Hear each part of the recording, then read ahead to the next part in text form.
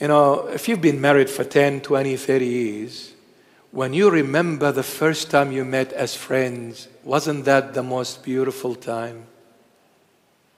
It was the only time you never fought or argued.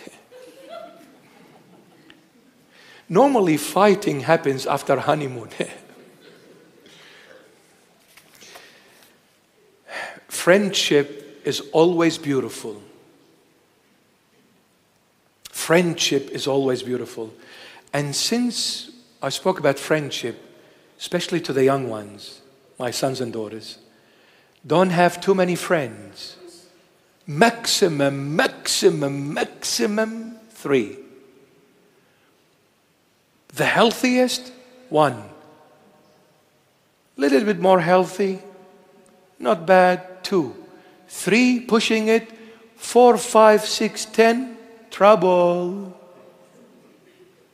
Trouble. 100% trouble. You have 10, 20 friends, you'll never stop arguing. But if you find a friend, 1, maximum 2, and they talk like you, think like you, life is beautiful. Life is beautiful. You never argue. You share the same thing, same ideas, same perception. It's beautiful, my beloved. So,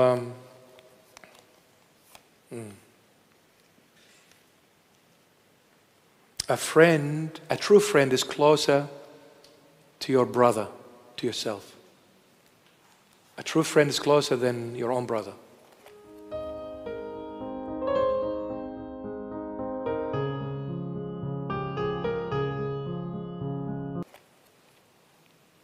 When you find a true friend, don't give up on them. His name is Jesus. He's your true friend. Amen? So when you go to your friend Jesus, say, "G'day, mate. Since you're an Aussie, well, I'm going to talk to you like an Aussie. You going? Let's put the prawns on the barbie. I had a Barney with me, boss, the other day, and the little guy gave me the bullet. Before I met you, my boss was Satan. So he gave me the bullet since he realized you're my friend now. And boy, was I glad when he gave me the bullet. It was the best bullet I ever received. I got no bread. Got to put the bite on you, mate. And the Lord says, I am the bread that descended from heaven. I am the living bread that descended from heaven. He who eats me lives in me forever. Amen. All right, that's it. Thank you very much. Are you cold? Must be me. I said that twice.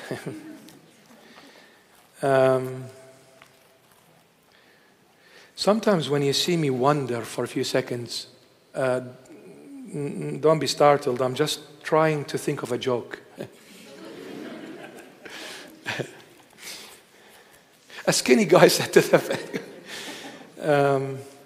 there was a joke that was mentioned to me the other day. Man, I forgot it.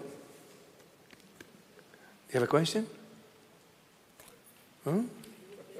He's got a question. Shall I say your name?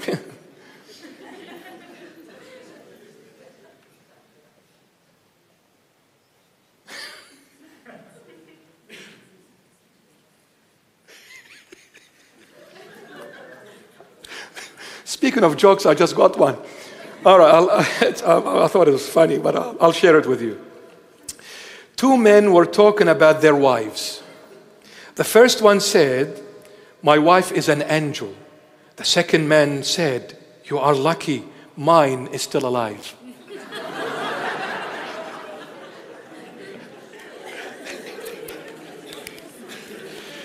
I wish she was an angel so she can fly up there and leave me alone.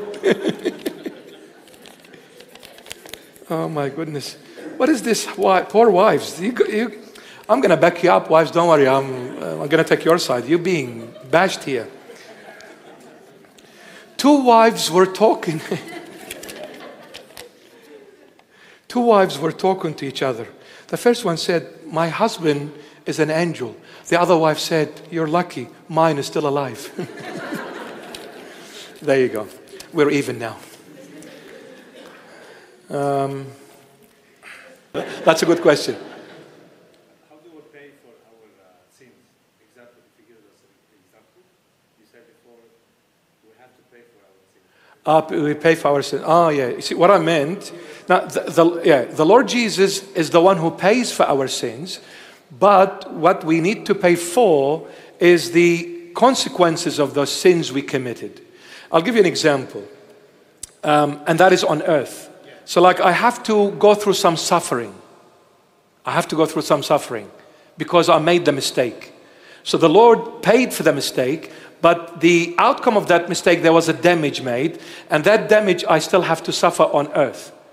And that's why the Lord Jesus said, you know, try as much as you can not to do it, because if you do it, you're going to have to pay, like you're going to have to go through some difficult times on earth for it. See, like when I'm driving and I hit another vehicle, I'll come out and I say, I'm sorry, but I still have to pay for the damage. Now, the Lord, what He paid for my sins so that heaven is made possible for me. If my sins are not paid for, I can't enter heaven. Sinners cannot enter heaven, period. So the blood of the Lamb of God was to wipe my debt, wipe my sin, so that heaven is made possible for me to enter. But what I did on earth, through my sins, maybe I hurt people, I done some damage, then I'll have to also suffer for those consequences that I have been through and done. Yes? But heaven is guaranteed, but on earth I still have to suffer. Yes? I still have to suffer. But what Christ has paid for was for heaven to be made possible for me to enter.